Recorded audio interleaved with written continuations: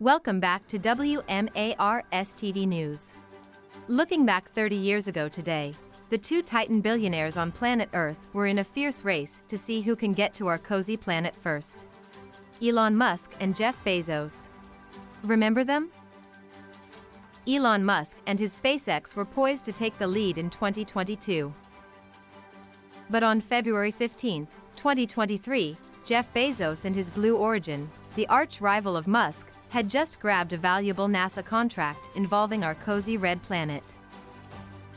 Blue Origin was awarded a mission in 2024 to study the magnetic field around Mars for 11 months. Elon Musk, seen here in his spacesuit designed by Dolce & Gabbana, never did make it to space. He once said, "Well, the truth is, my mom won't let me go. She's convinced that if I leave the planet, I'll never call her again.